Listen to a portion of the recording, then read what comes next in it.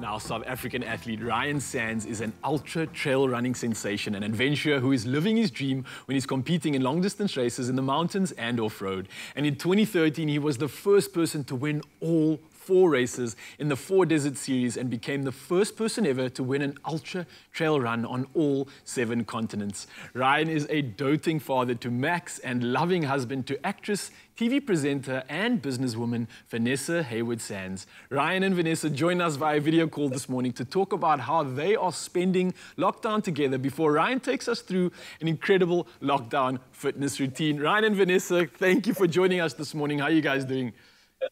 Hi there. Good, thanks. Yeah, great to be chatting. Good to see you guys. Now, Ryan, I know that you're unable to run in the mountains or go on any trail running adventures, and it can be completely hard for you. But how exactly are you maintaining your training regime during this lockdown? Yeah, it's been quite frustrating, and I definitely am starting to get a bit of cabin fever. I think I've just really tried to focus on what I can control, and I guess at the moment I'm not able to get a huge volume of running training in, but I've been trying to do a lot of strength work and focus on some weaknesses. So when the lockdown is over and we are allowed to kind of head out into the mountains again, I'll in a way almost be like bulletproof and hopefully not pick up any injuries and just really be able to kind of maintain a kind of good level of running after that. And I guess also trail running is a lot about strength. So being able to do some strength work is a huge help, and just like a really focused block of strength training, which I probably wouldn't do if I was able to run in the mountains. Yeah, I like that, finding a silver lining within the situation. And now look, I know that you're stuck inside your homes and forced to spend time together now more than ever. So Ryan and Vanessa, how have you guys been enjoying the time together? I know you've been together for 10 years already, but during lockdown, how's this experience been?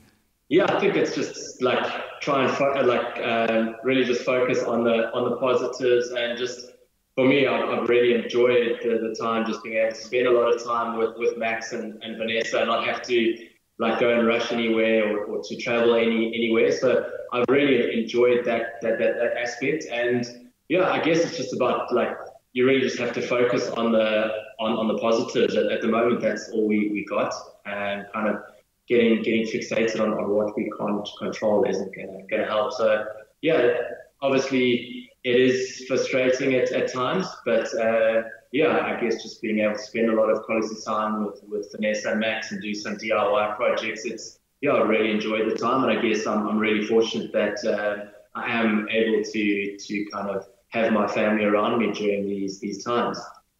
Did you say it's frustrating? Do I frustrate you? Not always. No, it's pretty much the same for me. I've got to be honest, I've really enjoyed this time. I mean, obviously it's a really, really crazy time for the whole world. But I'm trying not to think about it too much because really there's nothing we can do to control it. And I've really loved, as Ryan was saying, not having to rush around. I feel like when we're back to real life, there's a lot of rushing, and I've liked not having that. I definitely agree with you. It's kind of slowed the pace down a bit and helped us kind of appreciate the important things in our lives. So, I mean, now that the president's obviously extended the lockdown, what advice would you give to other couples who are spending lockdown together and prevent them from killing each other?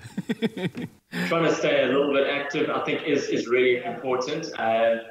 Even if it's kind of like running around the house with your kids, or jumping on a trampoline with them, or just setting yourself like daily small challenges. I think it is quite overwhelming to know that we've got another 3 weeks of lockdown, or geez, yeah. So I think just for me, I just try and take it one day at a time, and really just focus on setting myself 1 or 2 challenges for each day, and just trying to get through that day, and yeah, also just trying to stay active and move around, because I think exercise is good for boosting your immune system, and then it also just keeps you sane. And mental health. Yeah, so there's lots of like challenges you can set yourself around the house, whether it's push-ups or box jumps or running around in circles. There was a guy in Italy who ran a marathon on his balcony. So yeah, I think we all can stay active.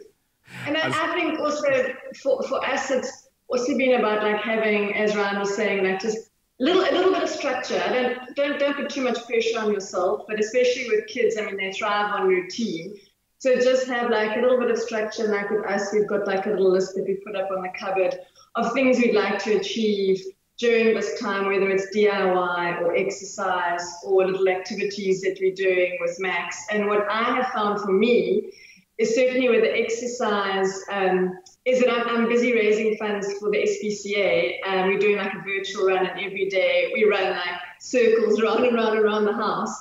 And ordinarily, if I didn't have a goal, I don't think I'd necessarily do the kind of hamster wheel stuff, but it's been so nice to have a goal and also just do something good and raise some money. So that's been pretty cool.